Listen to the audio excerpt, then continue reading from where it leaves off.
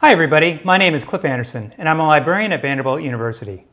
Welcome back to this introductory series on NetsBlox. Today we're going to tackle one of the hardest problems in computer science, FizzBuzz. Just kidding, it's actually not that difficult. FizzBuzz is a children's game that requires you to evaluate and respond to changing conditions. Back in 2007, the developer and venture capitalist Imran Gori wrote a blog post arguing that FizzBuzz makes a good interview question for computer programmers because so many find it difficult to solve. In this video, we're going to solve FizzBuzz in NetsBlox using conditional logic. That is, the logic of if-then-else expressions. By the end of the video, you're going to be branching like a pro.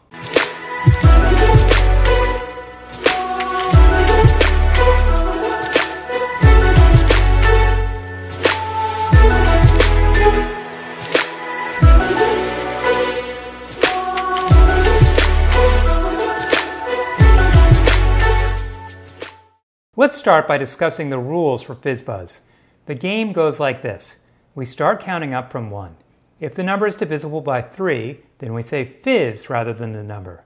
If the number is divisible by 5, then we say buzz rather than the number. If the number is divisible by both 3 and 5, then we say FizzBuzz rather than the number. If none of those conditions apply, then we just say the number itself. Got it? Let's practice with Alonzo. So, 1, 2, fizz. 4, buzz, fizz. 7, 8, fizz, buzz. 11, fizz. 13, 14, fizz, buzz. If you paid close attention to the way I explained the instructions, then you heard several conditionals. Conditionals take the form of if such and such is the case, then do something else. For instance, if 6 is divisible without remainder by 3, then say the word fizz. How do we express that kind of a conditional statement in code? Well, the first part asks a true or false question. Is 6 divisible by 3 without remainder? So, from our last video, we know that asking true-false questions requires the use of booleans. To convert this question into Boolean logic, we need to find the right math operators to formulate the equation. Is the remainder of 6 divided by 3 equal to 0? The easiest way to pose this question is to use the modulus or mod operator. So I'm going to bring the mod operator over here from operations. Okay, and let's take 6 here and 3. Oops, I keep clicking on it, it says not a number. But there we go, 6 mod 3. The answer should be 0 because 6 divided by 3 is 2 with a remainder of 0. However, if we divide it by 4, then 6 mod 4 will produce 2 because you can divide 6 by 4 once with 2 as a remainder. Now that we understand how the mod operator works, let's create a Boolean expression to capture the truth or falsity of our particular condition. We need to plug this operator into an equation that returns true if the modulus of our operation is 0 and false if the modulus of our operation is any other number. So how do we do that? We're going to bring over a Boolean operator and we're going to take this particular expression and put it on the left side, and on the right side we're going to put 0. And now we can ask, is 6 mod 4 equal to 0? Well, we know that it isn't because it produces a 2 on the left side and 2 is not equal to 0. So indeed it's false. But if we change this to a 3, 6 mod 3 evaluates to 0, and 0 is equal to 0, so it's going to return true. Okay, we've set up our Boolean expression to use in our conditional tests. Now we just need to formulate those tests themselves. NetsBlox offers a couple different blocks to evaluate conditional expressions. Today we're going to use both the if block and the if-else block. But let's start with the if block and come back to if-else when we discover our need for it. So the if block is here under control. Let's go over here and let's go down to if. There it is. So I can grab this if block and I can take this expression and I can put it into this slot here. So now we've formulated a Boolean test. If this test is true, then whatever's inside of this C-shaped slot will execute, and if it's false, then it won't. So let's create if blocks to test for our three conditions. That is 3, 5, and divisible by 3 and 5 together. Okay, so we've got divisible by 3 right here. So let's just duplicate that. And we're going to make this one, is it divisible by 5? In the third case, what we need to test for is whether the number is divisible by both 3 and 5. That is to say, it needs to pass both those tests.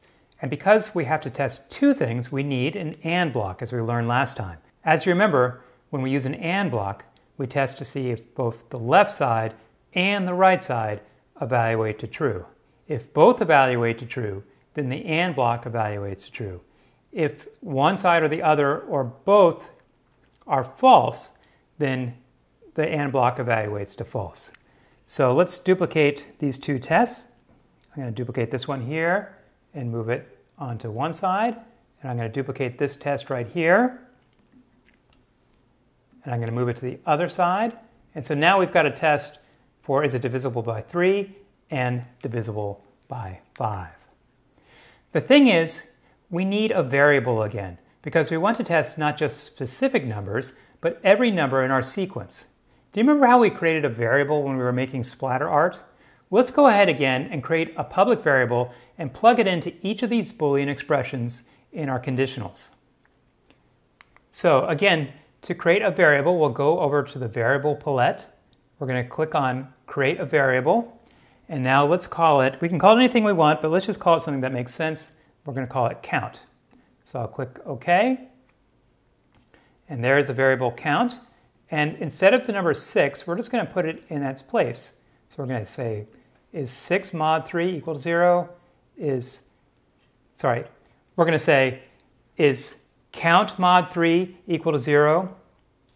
Or is count mod 5 equal to 0? And in this last case, is count mod 3 and count mod 5, are they both equal to 0? The other thing that we need to do is to assign that variable some initial value. So let's go ahead and do that as well. I'm going to take this set block out and we'll say set, and we drop down to count, and let's just make it initially set to 1. So we can test it now by looking at this particular Boolean expression.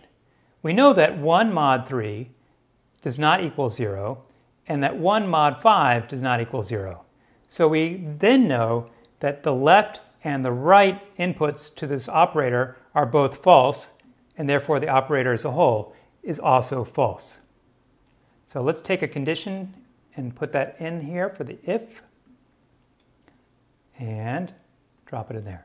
Okay, so we've got our three conditions set up, but what should happen if one of the expressions in these particular conditionals evaluates to true? Well, that's up to us, of course. We can put any code we like, but why don't we have Alonzo say FizzBuzz or FizzBuzz as appropriate? Do you remember how we put words into Alonzo's mouth? Let's go back and find that block again under the looks palette. So the say block is here under looks, and let's just grab this right here. So we'll say for 2 seconds, and then say for 2 seconds, and say for 2 seconds here. But we don't want Alonzo just to say hello. We need to fill this in with the content that we want. So if the number is divisible by 3, Alonzo should say fizz. If the number is divisible by 5, then Alonzo should say buzz. And if the number is divisible by both 3 and divisible by 5 without remainder, then Alonzo should say FizzBuzz. Shall we test this out? Let's take this number and we'll set it to 3. In that case, 3 mod 3 does equal 0, so Alonzo should say fizz. And there you go. But that number is not divisible by 5, so in this case, when we click on it, Alonzo shouldn't say anything. And there you go. Let's put everything together now. We just have to pull over a repeat block onto the scripting area and put these conditions inside. The repeat block will allow us to control how many numbers we want to evaluate in our sequence. But we also have to make sure that we increment our variable as we move along so that the numbers that Alonzo reports are the right ones. Fortunately, there's also a block for that. Over here, under variables, you can see that there is a block, let's take a look at it right here, called change by 1. So that will increment our count variable every time we go through. Now we're going to create the loop by going over to Control and grabbing this repeat. And so let's put these things together. So we're running out of space here, but that's okay. We'll get things sorted out. So let's put the 3 condition up here, and then we'll put the 5 condition underneath it, and then let's put the condition here that we want. Oh, we're going to change the variable here by 1 every time we go through a loop. And we want to change this loop to 15, and we want to start with the number 1. Now, the one other thing that we need is, this is only going to say FizzBuzz, FizzBuzz. We need to actually have something for Alonso to say, let's see here, when none of those conditions apply. So in this case, we're just going to have Alonso say our number. I'll bring that over here. And there we go. Ready to try it out? Okay, let's give it a shot.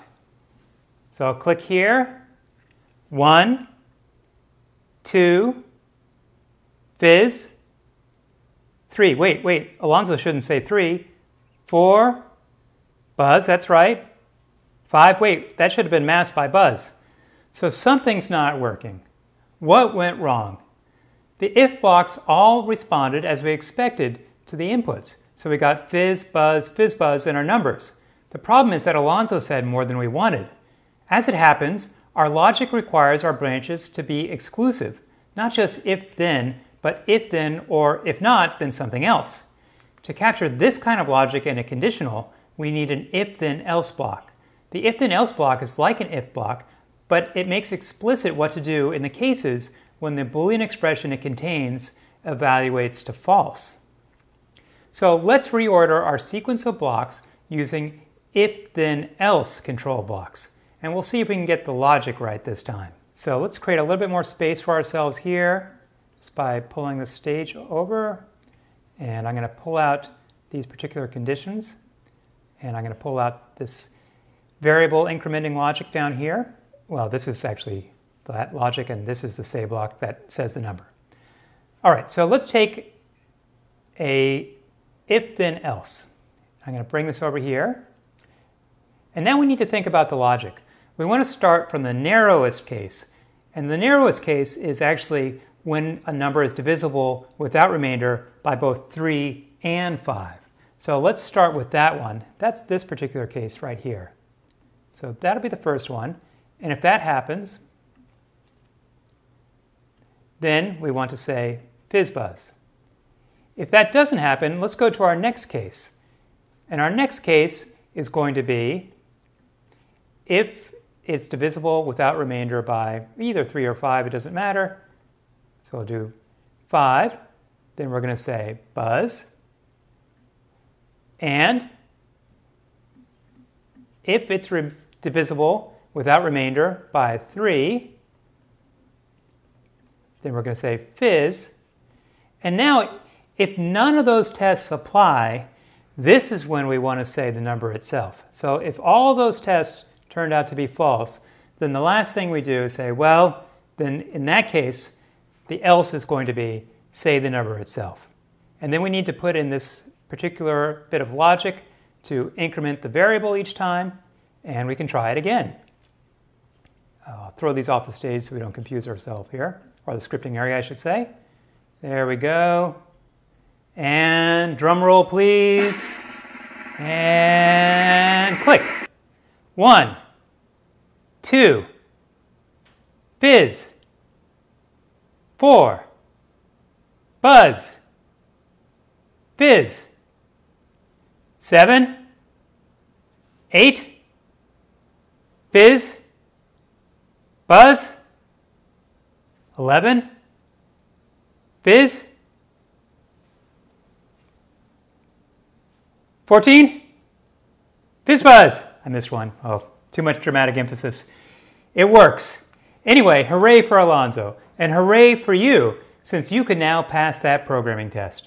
The larger lesson here is that the order of blocks and the order of those conditions makes a difference. If you want to model complex conditions, you need to pay careful attention to the flow of the logic.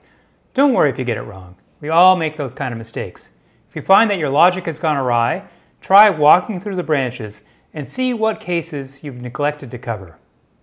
As a final note, do you notice that our variable winds up reading 16 at the end? That's okay because we're not planning to use it for anything else. But it's still a little untidy to leave the variable sitting around. Next time, we're going to learn how to use a for loop to eliminate the need for a separate count variable. But that's definitely enough for today. Congratulations on doing FizzBuzz. You're well on your way, and I'll see you in our next video.